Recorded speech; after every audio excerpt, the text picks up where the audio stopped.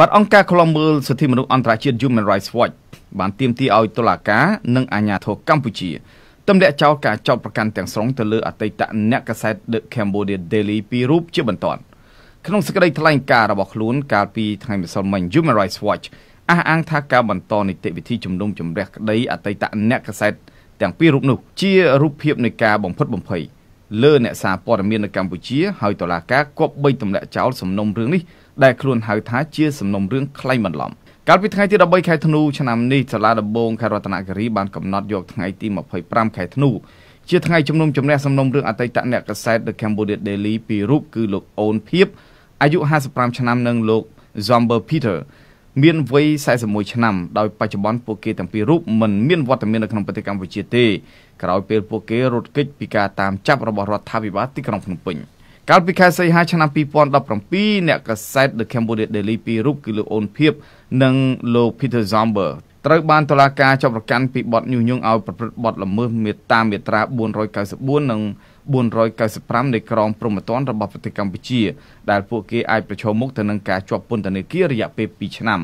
ការចាប់ប្រកាន់នេះក្រោយពេលអ្នកទាំងពីរបានធ្វើសេចក្តីរាយការណ៍ព័ត៌មានជុំវិញការបោះឆ្នោតឃុំសង្កាត់ឆ្នាំ2017ក្នុងខេត្តរតនគិរីដោយអាជ្ញាធរមូលដ្ឋានចោទពួកគេថាបានសាកសួរពលរដ្ឋដោយមានបំណងឲ្យបោះឆ្នោតគាំទ្រគណៈបកសង្គ្រោះជាតិពេលនោះនាយករងអង្គការឃ្លាំមើលសិទ្ធិមនុស្សអន្តរជាតិ Human Rights Watch ប្រចាំតំបន់អាស៊ីលោក Phil Robertson មានប្រសាសន៍ថាការសម្រេចចិត្តបន្តនីតិវិធីលើសំណុំរឿងអតីតអ្នកកាសែតទាំងពីររូបមកជំនុំជម្រះនេះ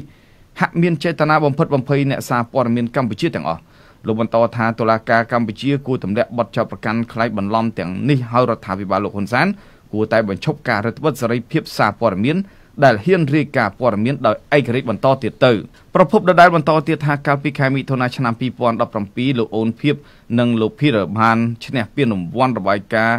អ្នករាយការណ៍របាយការណ៍ឆ្នើមស៊ើបអង្កេតពីសមាគមអ្នកបោះពុម្ពផ្សាយនៅអាស៊ីសម្រាប់ការរាយការណ៍អំពីការចូលរួមរបស់យោធាក្នុងការធ្វើពាណិជ្ជកម្មឈើខុសច្បាប់នៅកម្ពុជាពួកគេទាំងពីរនាក់បានសរសេរជាញឹកញាប់អំពីការកាប់ឈើខុសច្បាប់និងអំពើពុករលួយរបស់រដ្ឋាភិបាលនៅក្នុងខេត្តរតនគិរីនិងខេត្តដទៃទៀតនៅក្នុងប្រទេសមួយនេះអង្គការឃ្លាំមើលសិទ្ធិមនុស្សនិយាយថាការយាយីទៅលើអ្នកកាសែតឯករាជ្យពីសំណាក់រដ្ឋាភិបាលបានកើនឡើងក្នុងរយៈពេល2ឆ្នាំកន្លងមកនេះពលគឺចាប់តាំងពីឆ្នាំ17មកម្លេះជាក់ស្ដែងរដ្ឋាភិបាលរបស់លោកនាយករដ្ឋមន្ត្រីហ៊ុនសែនបានបង្ក្រាបនិងបិទប្រព័ន្ធផ្សព្វផ្សាយឯករាជ្យឥតស្រាកស្រានកាលពីខែកញ្ញាឆ្នាំ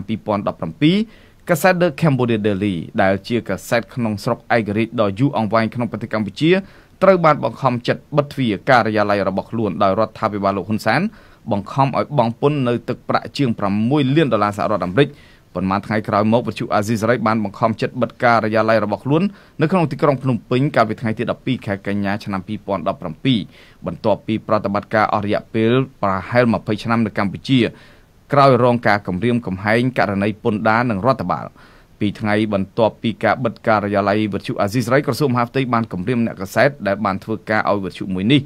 ដោយមានវិធានការផ្លូវច្បាប់ប្រសិនបើពួកគេបន្តរាយការណ៍ព័ត៌មានឲ្យវិទ្យុអាស៊ីសេរីបន្តទៀត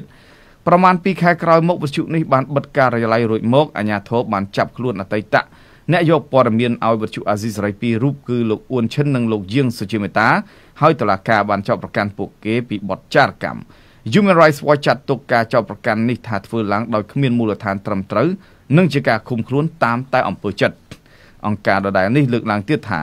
កាសែតក្នុងស្រុកឯករាជ្យចុងក្រោយបង្អស់គឺកាសែតភ្នំពេញប៉ុស្តិ៍ត្រូវបានរដ្ឋាភិបាលបង្ខំឲ្យបដូរម្ចាស់គឺត្រូវបង្ខំចិត្តលក់ទៅឲ្យពាណិជ្ជករជនជាតិម៉ាឡេស៊ីម្នាក់ដែលមានទំនាក់ទំនងជិតស្និទ្ធជាមួយនឹងមន្ត្រីរដ្ឋាភិបាលនិងជាសមាជិកគណៈបកប្រជាជនកម្ពុជាកាលពីខែឧសភាឆ្នាំ2018ក្រោមហេតុផលពន្ធដារនៅទឹកប្រាក់ជិត$4 លានសហរដ្ឋអាមេរិកដូចគ្នាដែរ